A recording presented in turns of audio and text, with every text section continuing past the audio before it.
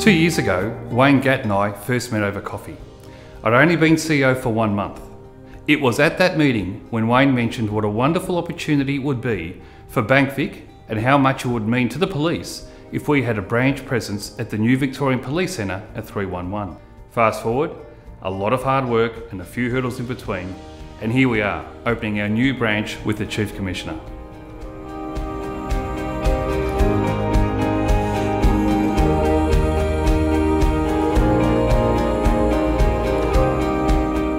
Welcome BankVic to the Victoria Police Centre. We look forward to having you here with us at the VPC, offering accessible banking services.